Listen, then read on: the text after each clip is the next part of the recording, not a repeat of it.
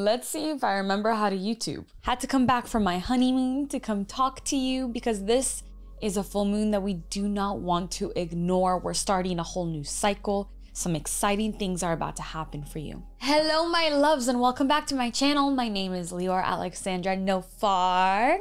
If you're new, welcome to the B community. On this channel, we talk about spirituality, personal development, and a couple times a month, I like to share cosmic energy readings in which I tap into the energy of the new and full moon and kind of share a blueprint for you to get the most out of what the energy of these lunations is offering you. As always, take what resonates and leave what doesn't. As I was saying, I just got back from my honeymoon. I was itching to tap into the energy again, to channel, to download, to connect. I am back. I'm refreshed. I'm married to the love of my life.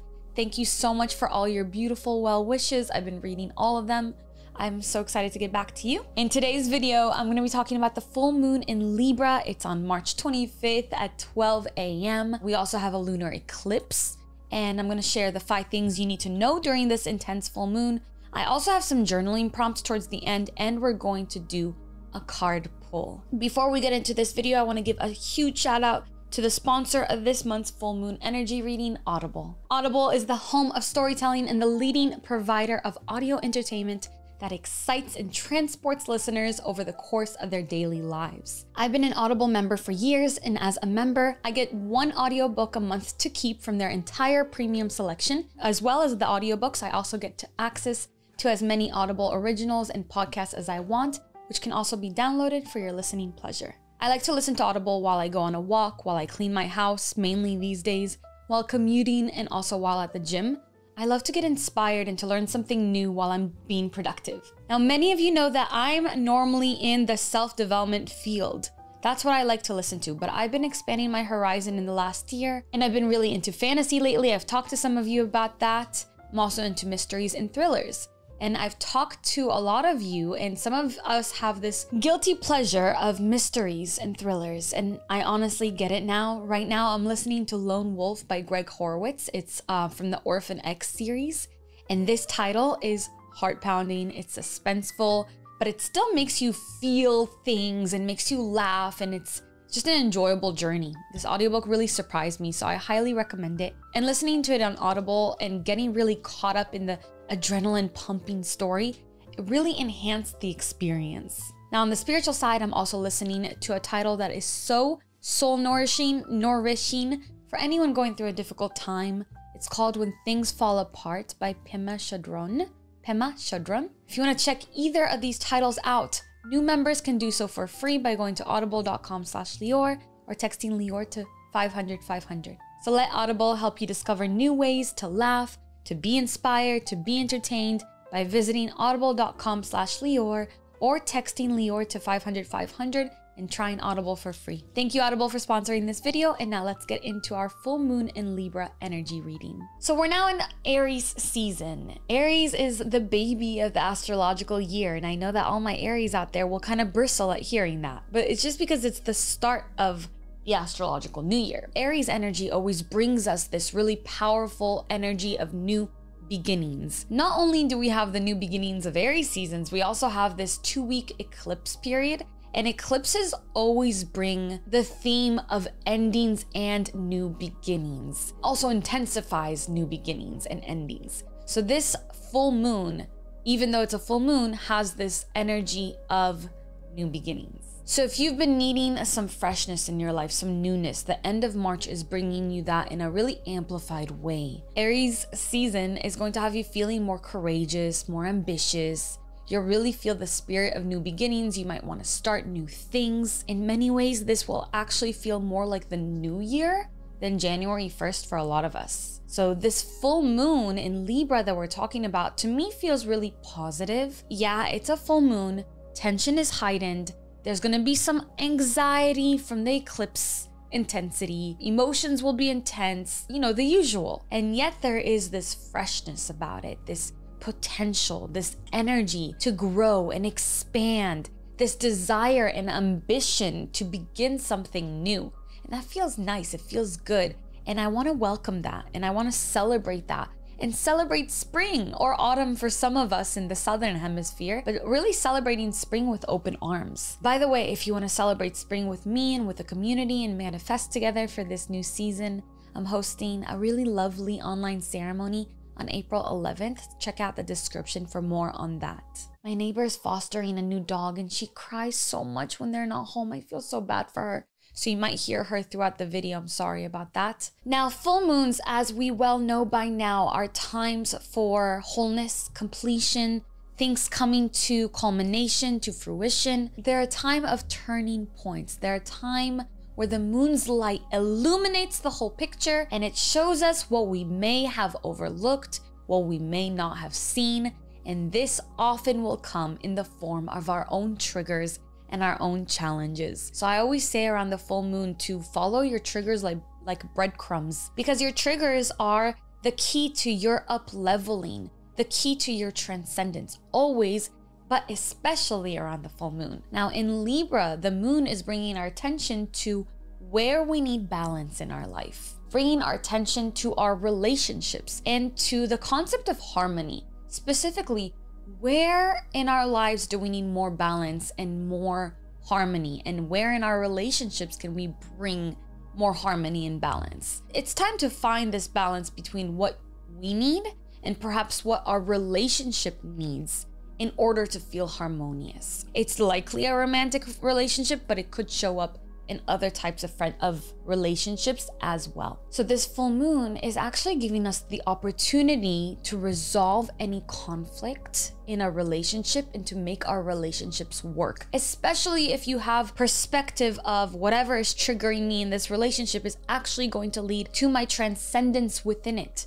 It's going to up-level this relationship if I do the work and if this partner and the other half in this relationship chooses to do it with me, because it does take two to tango, right? So we have a lunar eclipse just about 10 minutes or so after the full moon is exact. Sorry if I've been saying new moon. This is a penumbral eclipse, which means that only the outer shadow of the earth is involved in the eclipse, which makes this a more subtle eclipse. Sometimes it's not even visible to the human eye. This eclipse specifically is going through the Bible Belt of the US. So there's a lot of end time conspiracies around it. It's very interesting. I'm going to keep an eye on that because I do give stock to biblical prophecies and interpretations of what might be happening kind of through our old texts. So I'm going to keep an eye on that. Penumbral eclipses kind of feel a little bit less intense than full or partial eclipses, but it's still going to amplify the themes of this Libra full moon. We can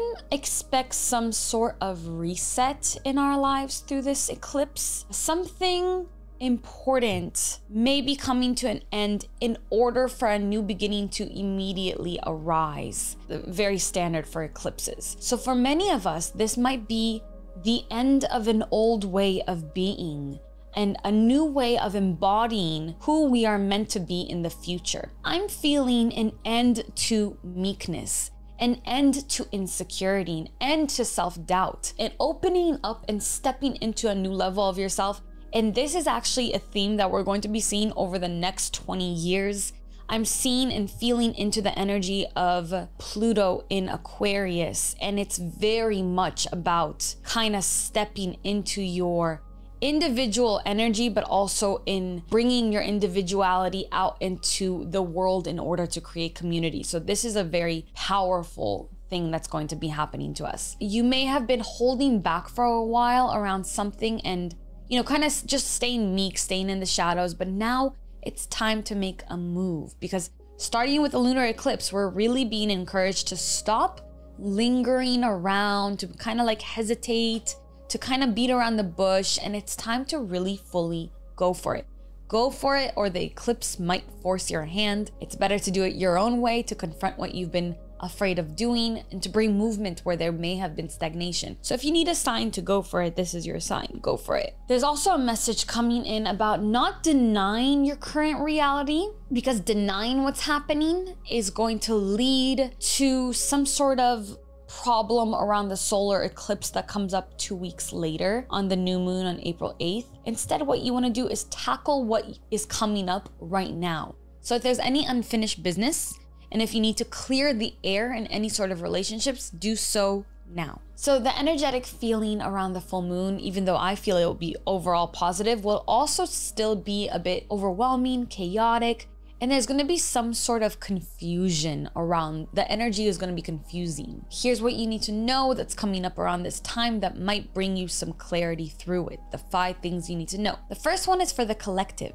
As a collective, the spotlight will continue to remain on social injustices. The suffering of innocents will continue to be highlighted. We might see unexpected partnering on a global scale. Some sort of global relationship happening, something to do maybe with diplomatic relationships. I'm really interested in seeing how that's going to play out. I'm going to keep an eye on that. A lot of my predictions, I don't really notice them. Once I predict, I kind of move on to my own personal experience, but a lot of you have been coming back to my old videos and letting me know that my predictions have been coming up in certain ways around the world. So now I'm keeping more track of it. We might experience a sudden change or a shift in the balance of power on the world global stage.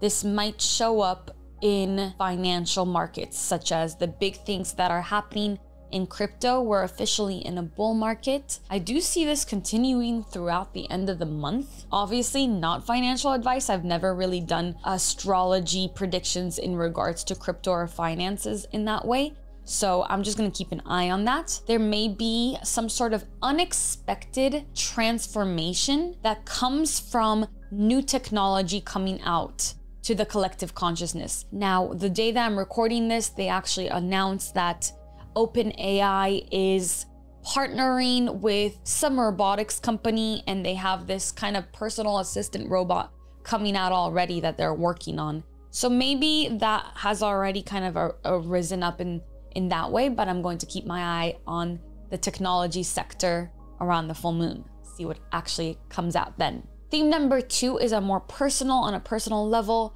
Things are looking good. They're looking positive, expansive. Personal relationships may do really well during this time. And it's a good time to heal your relationship. If there is any mending that needs to happen, if you want more closeness, more connection, this is the time to put your energy and time into that. It's going to be fully supported. It's going to come out good. It's a good time to plan a romantic date or ask someone out. New beginnings in relationships will lead to super strong partnerships. Let me know how that goes. There's also going to be a major theme that we kind of touched on about weighing what you need versus what your relationship might need. An emphasis on finding your we without losing your me. So compromise is key in this, but so is standing firm in your values and your convictions. I'm curious to see how this is going to show up for you personally. So let me know if it started to make itself known to you already. Update me in the comments. I always check them. I love to see how this energy shows up in your personal life. So this is a beneficial time for love and also for finances, especially if we approach these topics with maturity and an openness to growth. The third theme that I've picked up on is one of spiritual awakening. You may feel like your awakening is deepening or like you're going through a new one all over again. People are waking up at an unprecedented rate, and it's kind of blowing our minds and raising the frequency of the planet. This is why you have our community. I know a lot of you have reached out to me about this already happening. We can expect to see a lot more spontaneous awakenings from our loved ones, from people that we know, people around us, and our own expansion of consciousness is going to deepen. Saturn in Pisces is going to keep our spirituality, and even for some of us, myself included,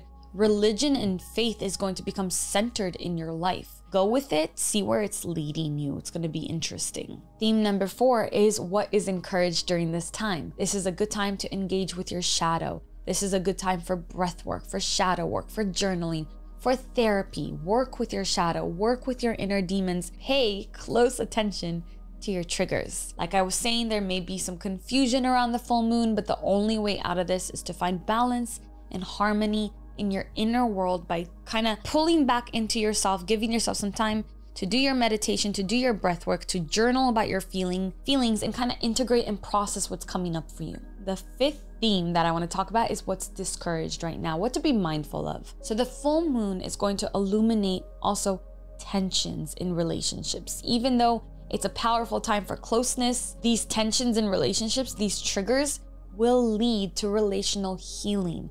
We must simply be mindful, not raise our voices, not let our triggers hurt the other, and not to lose yourself to any sort of escapism. One or more of you in the relationship might lean towards being avoidant, so don't force the conversation to happen if tensions are high. Instead, find compassion and lightness and return to it when the moon begins to wane the next day. Also, this is one of those full moons where I have to warn against overindulging on alcohol. Again, any other form of escapism like drugs. You need space to find your harmony and your balance. It's also the spring equinox, so we're being encouraged to do spring cleaning on so many levels.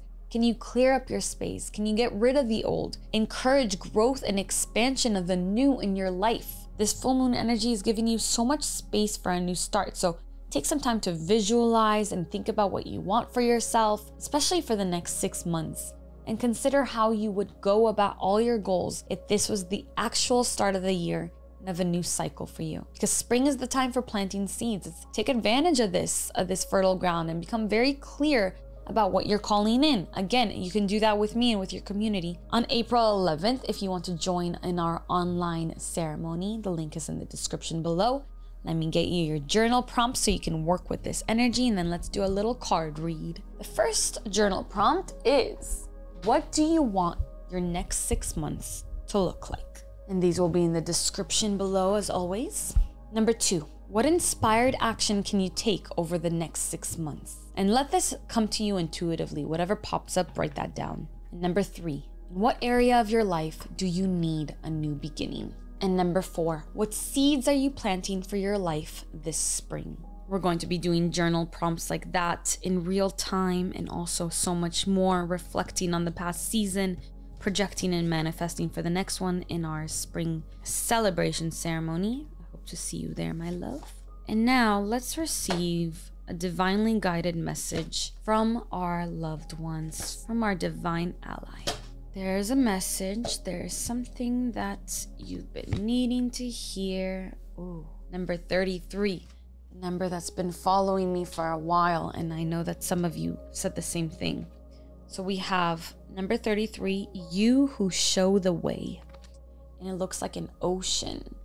And the ocean isn't calm, it's kind of turbulent. There's a full moon in the background. There's a mountain. It could be mountains. It could be mountains, or it could be a turbulent ocean. There's a reason why I saw an ocean, why I saw waves. Waves, water is emotions. You who show the way. Oh, so it might be the sea actually. The logical mind runs away from drowning.